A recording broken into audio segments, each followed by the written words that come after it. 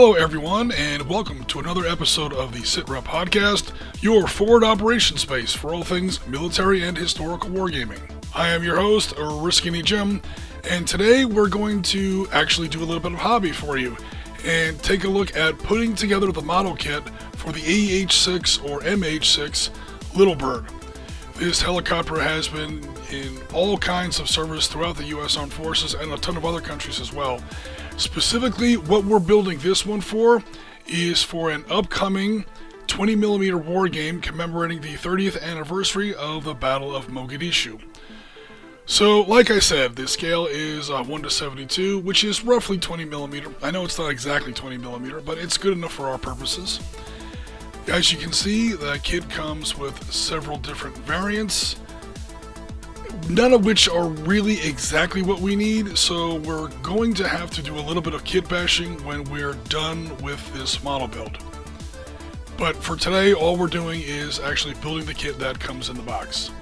So speaking of the box, let's go ahead and open her up and see what's in here.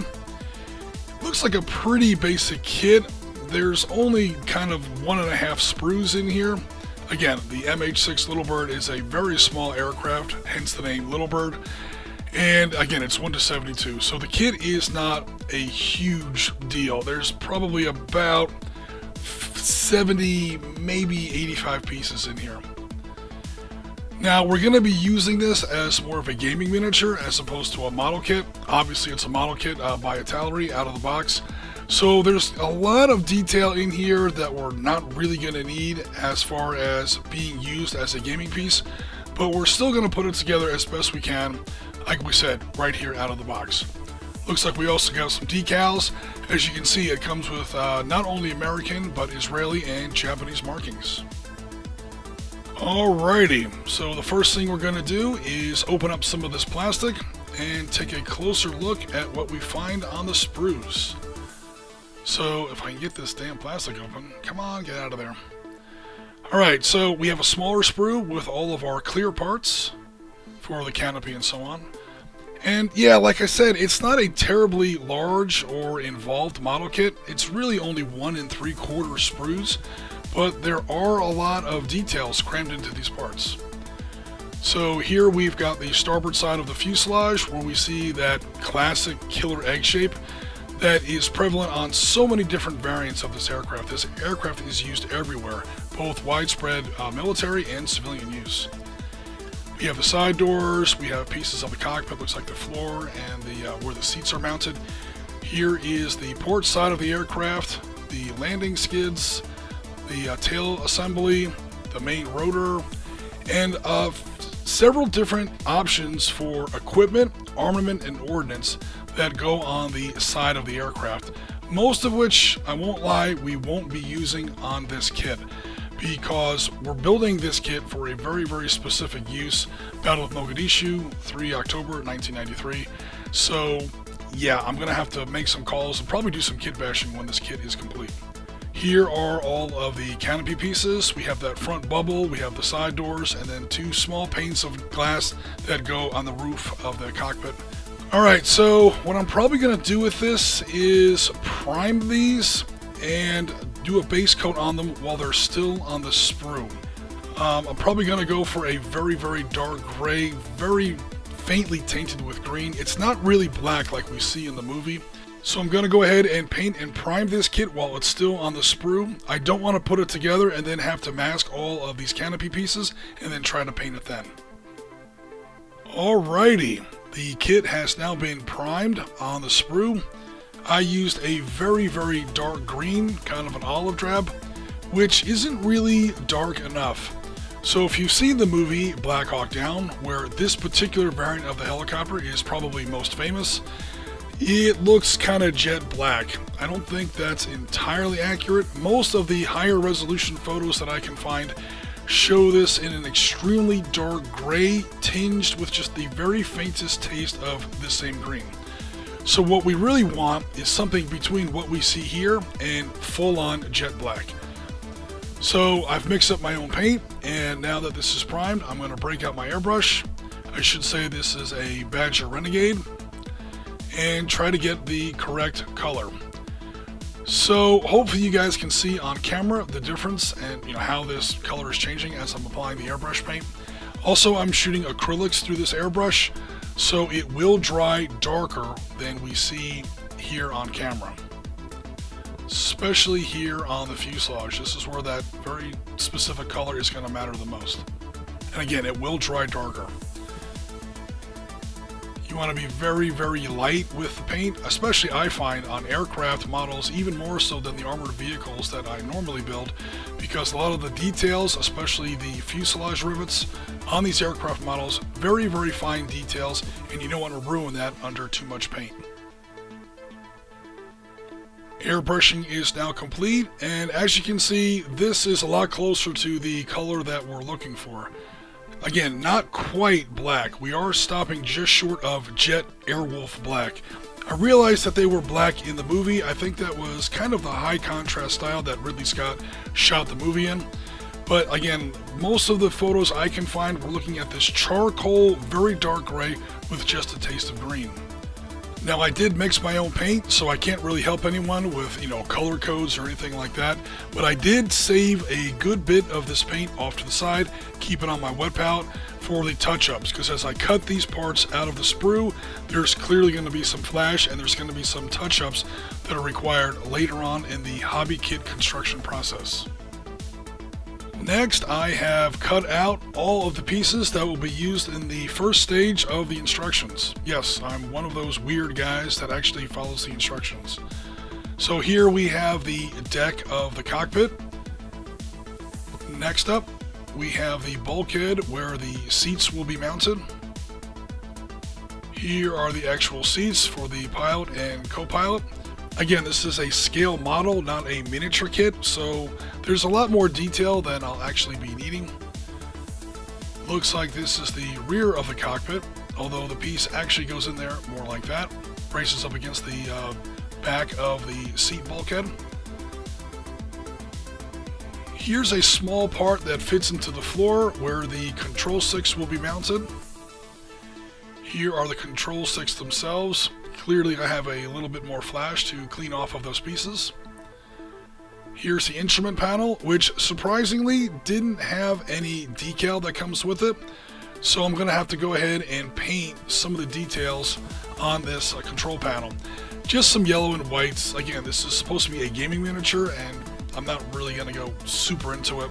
Look at these foot pedals. Look how small some of these details are. You'll never see this, especially on the table.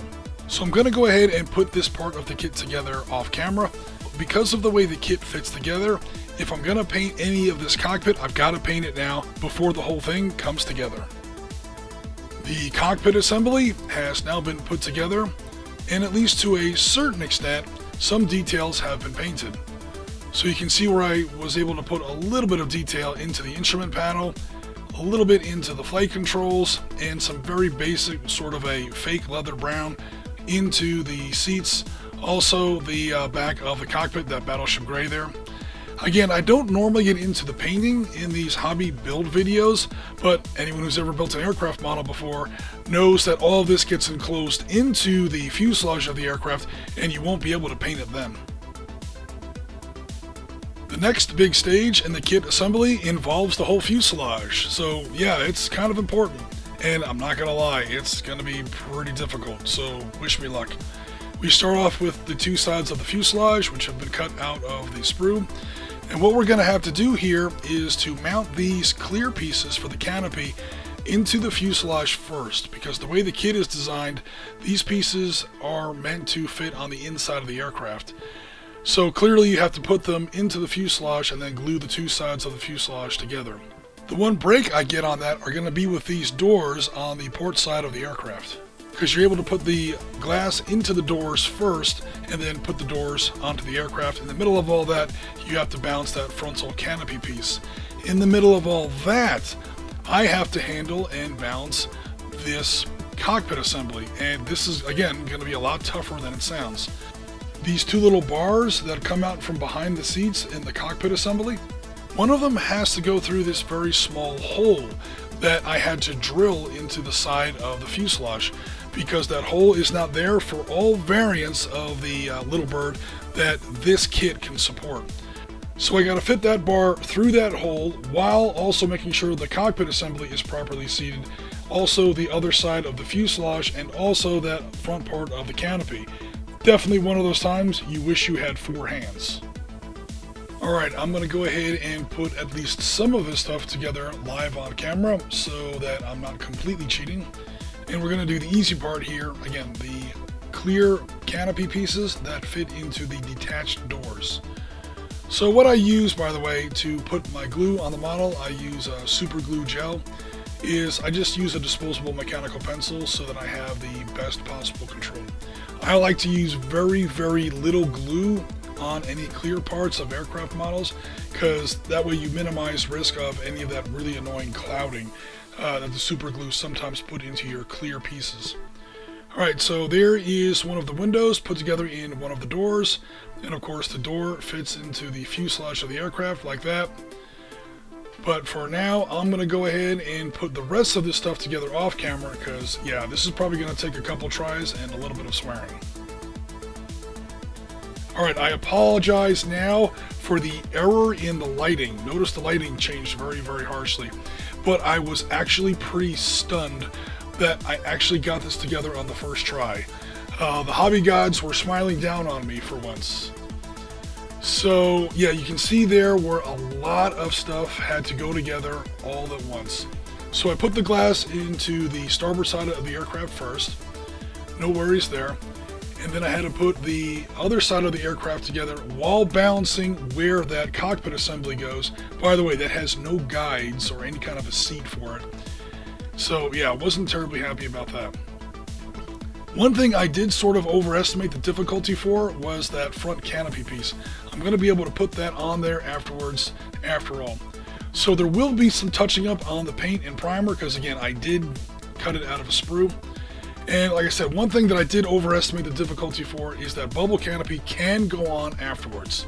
So one less thing I had to balance all at once. I was sort of afraid that that bottom part of the cockpit was going to extend out too far, but as you can see, the bottom part of that bubble canopy bulges out quite a bit, and so it fits on there very easily.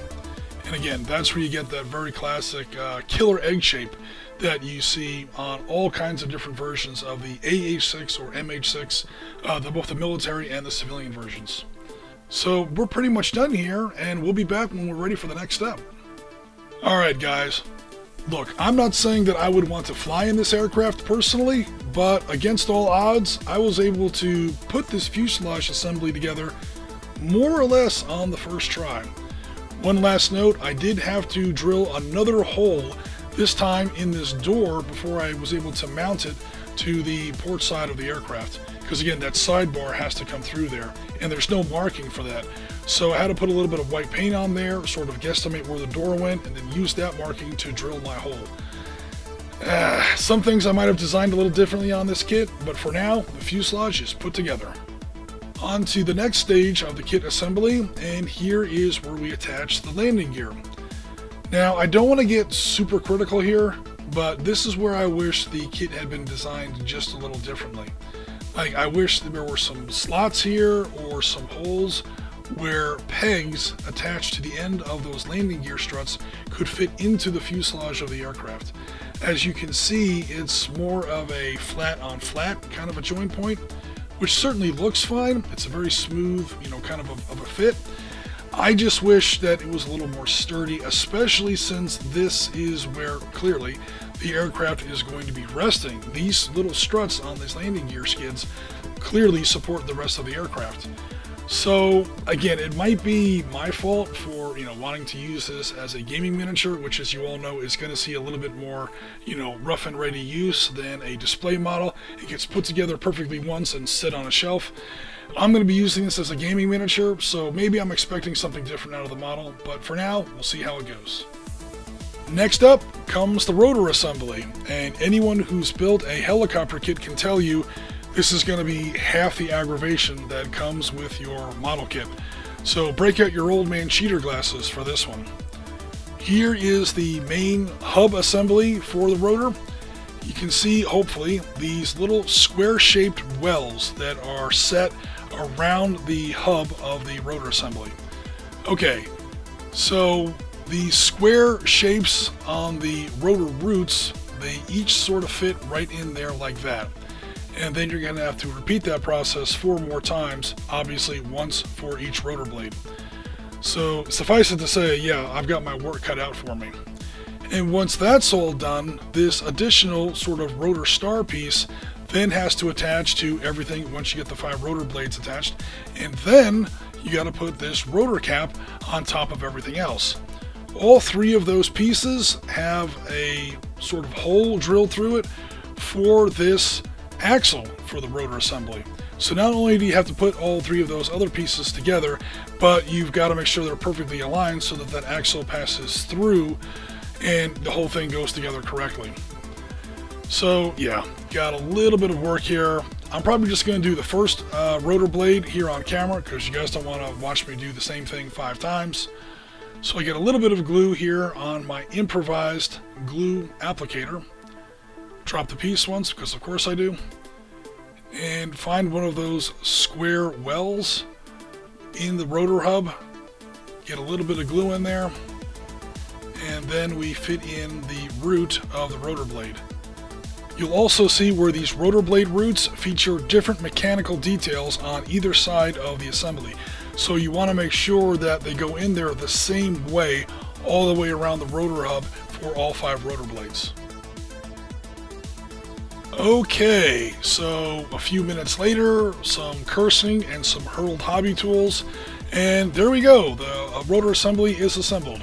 Not gonna lie, it wasn't very easy, and it's still not perfect. Those blades aren't perfectly equilateral, and they're not exactly set at the same vertical angle either. So I'll play around with this a little bit later, but for now, it's good to go. Alright, moment of truth time. Let's go ahead and make sure we can mount this completed rotor assembly into the aircraft.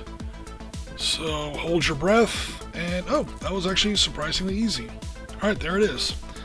And yep, the rotor still spins, because of course it does. How else are you going to make the cool helicopter noises when you're playing with this on the table? I won't play with it too much because the glue is still drying, but this is almost starting to look like a helicopter. Who would have thought? Coming up on the home stretch of this model kit assembly. So the first thing I did was I added these 2 remaining pieces of clear plastic that fit into the rear roof of the cockpit. I got a little bit of super glue on one of them. I'm going to see if I can clean that off later with a little bit of acetone. But for now, it's just one tiny little smudge. I'm not really worried about it. We had a much bigger disaster when it came to the whole tail assembly. The stabilizer, the tail rotor, the whole 9 yards. The little piece that's supposed to go on the end of the tail boom there and branches off to provide attachment points for the stabilizer there, the elevators, the tail rotor. Yeah, that whole back part of the aircraft there. When I'm cutting that off the sprue, it sprung off and flew into a parallel universe, never to be seen again. So that piece that you see there, if that looks a little rough, that's the corner of a sprue that I had to cut off and sort of craft into a replacement. That whole T-bar there, that's what's holding on the T-bar, the vertical stabilizer, the horizontal, I don't know if that's a stabilizer or an elevator on a fixed-wing aircraft, and then those 2 tiny little, I'm going to call them spoiler fins. I know that's not the real name for them. Those 2 more fins that you see there on the upper part of the tail assembly. That whole thing is being held together by a new replacement part that I had to cut out of the sprue. It's like 6 or 7 parts there all together. So yeah, there was a little bit of cursing there, but we did get through it. It seems to be holding for now. It's a little crooked, but I'm going to fix that later off camera. And yeah, we're back on track. So now that I have those little roof glass pieces put in there, I can put my rotor back on. And yeah, in spite of my ineptitude, against all odds, this is starting to actually look like a little bird. So again, we're sort of coming into the home stretch here. I have removed the rotor assembly yet again because I have one more piece to attach to the top of the canopy, and it's easier to just move it out of the way for a second. So I'm not sure if this is an antenna or an IFF transponder. Anyway, I'm going to go ahead and affix it where it goes, right here on top of the canopy. Alright, there she is. That's where she goes. And that's one more step of the model assembly completed. It's a good thing I made this rotor assembly detachable because I keep having to take it off.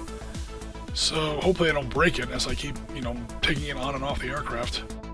And for now, this little bird is actually complete. I realize there's some additional parts that go there on the sides, and I'm going to leave those alone for now because I actually have to do a little bit of research to see what I want.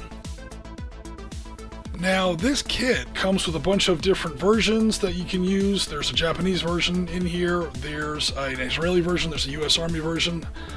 None of them are actually what I need for Mogadishu. And to be fair, I don't really know what I want even for Mogadishu. There's two basic choices. There is the mini bird gunship with the rockets and miniguns, which don't come with the kit. I'm going to have to scratch build some miniguns. And then there's also the troop carrier one, where you see the Delta Force operators on those two-man benches on either side of the aircraft. It does come with some options. The closest ones there are the rocket pods. Again, there are no miniguns with the kit. I should note that there are no pilots that come with the kit either. But I got to sit down, work on my scenario, and see where I'm actually going to be using the little birds in the game table context, and then build the equipment, ordnance, and armament options to match that requirement of the scenario. So there's going to be a little bit of scratch building that we're going to do a little bit later in the process. Of course, that's going to have to get painted after it's assembled and affixed to the aircraft. So if it looks a little bit different on the table than it does here, that's why. Here is a closer view. Again, not a perfect build because I did have a problem with a few of the parts. Also, it's not complete because I got to figure out what I'm doing with these side door options. I was going to put in those Delta operator benches, but I don't have the figures for those.